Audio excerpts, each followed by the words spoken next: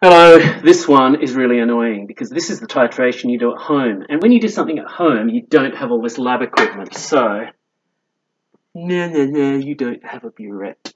But you have stuff at home. You've got measuring jugs, you've got measuring thingies. And I happen to know because we did a previous lab that you have some kind of measuring device at home to find mass, which is awesome. So, what I'm going to do is do some quick and dirty titrations. And for that, I've got my fabulously exotic ingredients. I have white distilled vinegar, which cost me 92 cents at QFC. And I've got my Arm & Hammer baking soda, which reliably informs me it is 100% pure sodium hydrogen carbonate. So, I want to make a molar solution of sodium hydrogen carbonate. So, hey Siri, what is the molar mass of sodium hydrogen carbonate? Hey Siri, what is the molar mass of sodium hydrogen carbonate? The molar mass of sodium bicarbonate is about 84.006 grams per mole. So it's translated by sodium hydrogen carbonate to sodium bicarbonate, which is, of course, the old-fashioned name of it. So, 8.4006 grams per mole. I don't want to put 84 grams in, so I'm going to make a 1 molar solution, but I'm going to make it with 100 milliliters. So that means I have to measure a volume. I have to measure 100 milliliters. And I want a fairly precise measuring instrument, and I don't have one. I have this. But I do have this vase of my wife's, which happens, coincidentally, to be the same shape as a measuring cylinder. So, I have measured out 100 milliliters in this measuring cup, but of course, measuring anything more precise than that would be an absolute disaster. So I put this into here, and it just fits. I didn't do any preparation of that at all. And then I take my faithful Sharpie, I put a line exactly at the bottom of the meniscus, kind of, and then I want to measure that out in tenths. So I look at the bottom of this and the top of this, and it's exactly 18 centimeters. So every 18 millimeters, I'm going to put a little mark. I've lost 6, and then 4, and then 2, and then 0, and then 8, 6, 4, 2. Okay, and now I have 1, 2, 3, 4, 5, 6, 7, 8, 9, 10. I have my 100 milliliter cylinder measured out in increments of 10, which is kind of nice. But yeah, I've got a 100 milliliter measuring cylinder now. So what I want to do is make a 1 molar solution of sodium hydrogen carbonate. It doesn't matter what molarity you make as long as you know what molarity it is. So Siri told me 84.006, so I want 1/10 of that, and so 8.401, because this has 3 decimal places. I don't know what you've got at home. It probably hasn't got 3 decimal places. But you just have to work within the limitations of your equipment at home, because there's going to be a lot of limitations. So now, I wander over here, and I've got to get a spatula, and I need what? 8.401. And I probably won't get exactly that, because 2.823, 3.3, dear me, 8.401 is a lot. Here we go. But it's only Arm & Hammer baking soda, so it doesn't really matter. 8.4, ooh, I went to 9.1. Take it away. 8.8.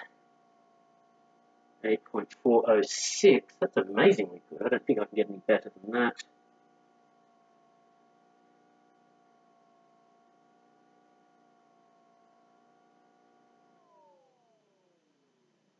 8.402. That's really, really good. I didn't expect to get it that well. So I pour that into here. I try and get it all in. And then I fill that up with distilled water. So here's my 1 molar solution of sodium hydrogen carbonate, or at least it will be when I put some distilled water. Just wait for a moment and I will put the distilled water in. I'm putting the distilled water in, but you can't see me. You can, though, believe me. Whoops. Right. Now here it is. I filled that up with distilled water, and now I use a very, very scientific method to mix this, and I've got my 1 molar sodium hydrogen carbonate. Now, that's my base. My acid is the white vinegar. So what I'm going to do is, well, I have measured this out. I've cheated a bit. I've put 20 milliliters of white vinegar in here. You can tell it's that because it's white, and I'm going to stick that into here, which is just a glass. And I'm also going to put some of this stuff, which is red cabbage indicator. Now, you know red cabbage indicator. I'll just get this. So what I did was get a bunch of, yep, you guessed it, and boiled it up in here. And you boil it up for a while because you want pretty concentrated red cabbage indicator. You only get it pretty concentrated by getting rid of a lot of the water. So, in order to concentrate it, you can see what I've done. I've got rid of most of the water, and I poured that into here. And it's really nice and dark. But you can see that I've got my unknown molarity of white vinegar here. No idea what it is and don't particularly care, but I'll find out soon. And also, I'm going to put an equal volume of this indicator in. You notice it's a lovely colour. It's this purpley colour, and the best thing about it is it's a pretty precise indicator. And so what it does is fairly well tells me what the pH is going to be. So here we have a certain amount of 20 milliliters of my vinegar, but I've diluted that by 1:1 by putting the indicator in, which is mostly water. So whatever the molarity of the vinegar was, it's now half of what it was. So bear that in mind when you do your final calculations. So now I start putting this in, and you see immediately it starts to make a different colour. Now it's also doing a chemical reaction which releases carbon dioxide. So when it's releasing its carbon dioxide, I have to wait for it to clear in order to actually see the colour. And you can see it's a sort of purpley colour. Now at this point, I have to show you what the colours of this indicator are at different pHs. And I recognise you can find it very hard to see that, but I'll send you the link for this. But you can see that at 0, strongly acidic, it's a lovely red. And then it slowly passes through some pinks, some purples, and when it changes from purple to blue, then that's when we know that it's going to start turning into an alkaline solution. And that's where we want to stop. So I need Declan to tell me when it goes to blue, because, as you know, I've got red-green colour blindness, which makes it pretty difficult to tell when purple turns to blue. But that is not blue.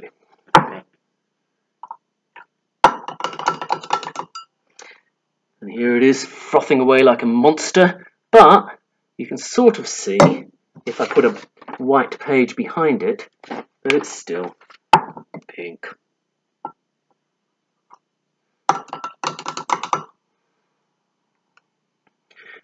Now it's getting darker, and oh, thank you. Now it's going purple, and I'll have to wait for that to clear again. I'll show you that colour, but not blue yet.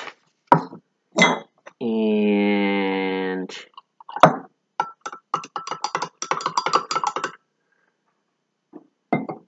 that's still purple, isn't it? Yeah, getting close. It's getting closer, yeah. So I'll put the white paper behind it again, and we'll just keep going until it does turn an unequivocal blue instead of a sort of undecided purple. What's that? Is that blue yet? That's light purple. It's getting closer to blue. It's getting closer, but it looks blue to me, unfortunately. sure.